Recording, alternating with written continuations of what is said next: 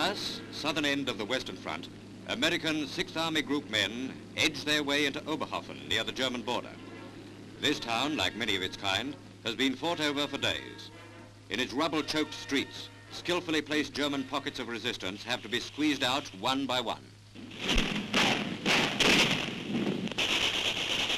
What this sort of job demands of an attacking army can be seen in the attitude of these United States infantrymen and tank crews.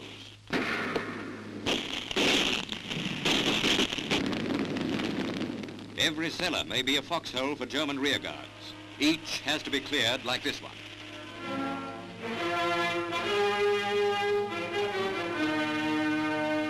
In the air, the same tough fight goes on. Was this the Eastern Front? Is that a Stormovik? No, it's Western Europe, where getting into an aircraft was only the smallest of recent snow problems. How to land 3-point on an icy runway was a much worse job.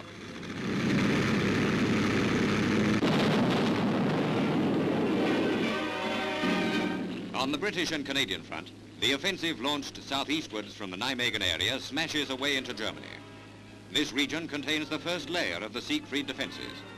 British and Canadian armor burst into the outer belt of concrete pillboxes in the teeth of stiffening enemy resistance.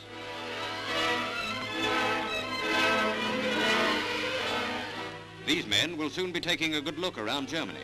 This little lot are seeing the last of it for quite a while.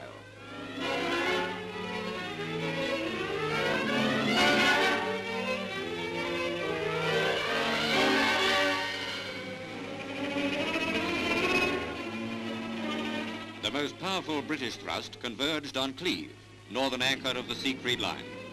The speed and coordination of the attack were apparently more than the enemy bargained for.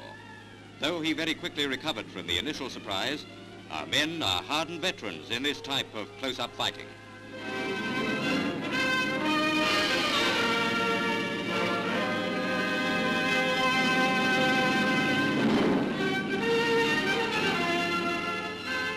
It should be made clear now, while the first battles for the Siegfried line are being fought, what the penetration of this region means. It is a task calling for the last ounce of endurance, putting human courage and strength to the supreme test.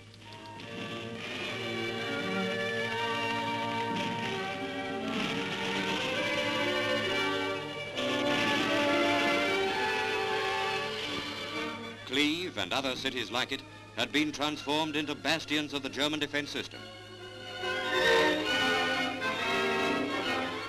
In these circumstances, spectacular successes are almost impossible to achieve.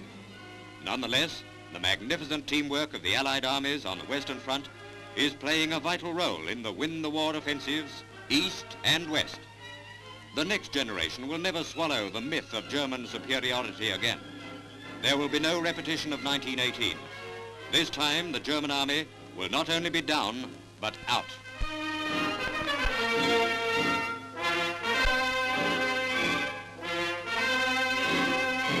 The men who direct this operation, Field Marshal Montgomery and General Crerar of the 1st Canadian Army, are making a valiant bid to force that western door to Berlin.